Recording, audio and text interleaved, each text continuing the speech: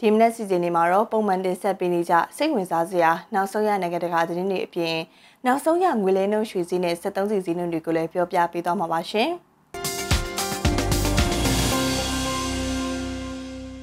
Mizzima TV စီနီကိုဝါရှင်ဒီစီမြို့တော်ကနေရိုက်ကူးတင်ဆက်ပေးနေပါတယ်။ခုတစ်ခါမှာတော့နိုင်ငံတကာသတင်းဆောင်မတစ်ပုဒ်ကိုဆက်ပြီးတော့တင်ပြပေးကြပါမယ်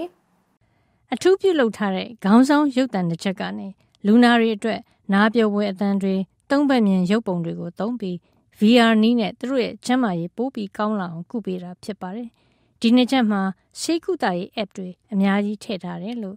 Los Angeles က Cedar Sinai ဆေးရုံက VR နဲ့ဆေးကုသတဲ့အစီအစဉ်ကိုကြီးမှုတဲ့သုတေသနဆရာဝန် Dr. Brennan Spiegel ကပြောပါတယ် It's being used for physical therapy. It's being used for eating disorders. ရုပ်ပိုင်းဆိုင်ရာကုသရေးအတွက်သူ့ကိုသုံးပါတယ်။စားတောက်မှုဆိုင်ရာစိတ်ဖိစီးမှုရှိနေသူတွေသွေးတိုးယောဂါစိတ်ကစင်ကလျာယောဂါစိတ်ကြယောဂါစိတ်သောကရောက်နေသူတွေဝမ်းပိုက်မအီမသာဖြစ်နေသူတွေအမျိုးမျိုးပါပဲပြောရရင်အများကြီးပါပဲမတော်တဆဖြစ်ရတဲ့ကြုံခဲ့ရသူတွေခွဲစိတ်ပြီးပြန်ပြီးနှလန်းထူလာသူတွေကင်ဆာဝေဒနာရှင်တွေနဲ့ကလေးမွေးသူတွေအတွက်ပါဒီနည်းပညာကအကူအညီပေးနိုင်တယ်လို့ဆရာဝန်နဲ့သူနာပြုတွေကိုလေ့ကျင့်ပေးရမှာလဲသုံးနိုင်ပါတယ်ဒီလိုကုသတာကို American အစားအစာနဲ့ဆေးဝါးကြီးကြပ်ရေး FDA က Medical Extended Reality လို့ခေါ်တဲ့အစီအစဉ်နဲ့လူနာတွေပို့ပြီးသုံးနိုင်အောင်စီစဉ်ပြီးဒီနည်းပညာရဲ့ထိရောက်မှုကိုလည်းတိုင်းတာနေတာပါ VR နည်းနဲ့ဆေးကုသမှုခံယူနေတဲ့ Tom Norris ကတော့သူဟာဆယ်စုနှစ်ပေါင်းများစွာကင်ဆာအတွက်ကုသမှုခံယူခဲ့ရတာဖြစ်ပြီးတော့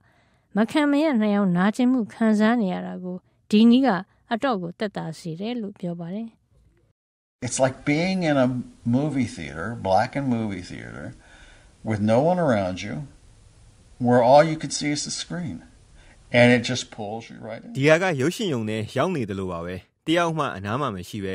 ကိုမြင်နေရတာကဖန်သားပြင်ပဲဖြစ်ပြီးသူကကိုပါအထဲရောက်သွားတယ်လို့ဆွဲယူလိုက်တယ်လို့ပါပဲ။ဒီ VR စိတ်ကူးတမှုအစီအစဉ်ကသူ့ကိုနေရာအသစ်တွေစီခေါ်ဆောင်သွားတာပါ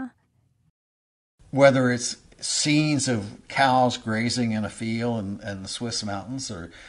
swimming with the dolphins or swimming with a big blue whale Switzerland တောင်တန်းတွေပေါ်ကလယ်ကွင်းနဲ့နွားတွေမျက်စားနေတာမြင်ရတယ်လို့ dolphin တွေဝေလာငါးကြီးတွေနဲ့အတူရေကူးနေရတာမျိုးပါအထူးဖန်တီးထားတဲ့အဆင့်မြင့်နှချက်ကိုသုံးပြီးစမ်းသပ်ခဲ့တဲ့စိတ်ယောဂအထူးကုဒေါက်တာအိုမာလိုင်ရန်ကတော့သုံးတဲ့သူတွေစိတ်ငြိမ်းချမ်းပြီးခေါင်းကြည်လင်လာစေဖို့အတွက်ဘယ်လိုလုပ်တင်လဲဆိုတဲ့အကြံတွေပါပေးလို့ရအောင်လုပ်ထားပါတယ်လို့ပြောပါတယ် So this headset has embedded biosensors in it for collecting heart rate variability ဒီနှစ်ချက်ကနေအာယုံခံဆက်တွေကနှလုံးခုန်နှုန်းတွေနှလုံးမူမှန်မျက်လုံးတငယ်အိမ်အရွယ်အစားမျက်စိဘယ်လိုလိုက်ကြည့်တယ်ဆိုတာတွေကိုပါတိုင်းနိုင်ပါတယ်လူနာကိုရေတံခွန်ပေါ်ဖြတ်ပြန်ခိုင်းပြီးသူ့ရဲ့စိတ်တည်ငြိမ်မှုရလာပြီလို့ခန္ဓာကိုယ်ကတုံ့ပြန်လာတဲ့အထိသူ့ရဲ့စိတ်ကူးပုံရိပ်ကိုထိန်းချုပ်ပေးတာမျိုးနဲ့ကုသတာဖြစ်ပါတယ်။ Tom Norris တို့လိုလူနာတွေခံစားနေရတဲ့နာကျင်မှုဝေဒနာဟာခန္ဓာကိုယ်မှာလိုပဲအုံနောက်ထဲမှာလည်းခံစားရတယ်လို့ Dr. Spiegel ကပြောပါတယ်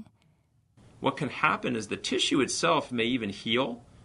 almost completely, if not completely, but there's still a sense of pain. And it's almost like the pain ခန္ဓာကိုယ် tissue တွေမှာဒဏ်ရာလုံးဝနှီးပါကျက်သွားနိုင်ပါတယ်။တကယ်လို့မကျက်ရင်တော့နာကျင်တဲ့ဝေဒနာခံစားနေရမှာပါဒီဝေဒနာကအုံနောက်ထဲအထိရောက်သွားပြီးအဲ့ဒီအုံနောက်မှာဝေဒနာကိုစပြီးခံစားရတာမျိုးပါအခုလို VR ကုထုံးနဲ့သတင်း၈ပတ်ကနေ12ပတ်လောက်ထိလေ့ကျင့်ပေးလိုက်တဲ့အခါမှာတော့ဒီလိုခံစားရတဲ့ဖြစ်စဉ်ကိုပြန်ပြောင်းပြစ်လိုက်နိုင်တာတွေ့ရပါတယ်ဒါကြောင့်ဝေဒနာအမျိုးမျိုးခံစားနေရတဲ့ယောဂတွေအတွက်အကူအညီတွေပေးနိုင်တယ်လို့ VR နည်းပညာသုံးကုသတဲ့ဆရာဝန်တွေကပြောပါတယ်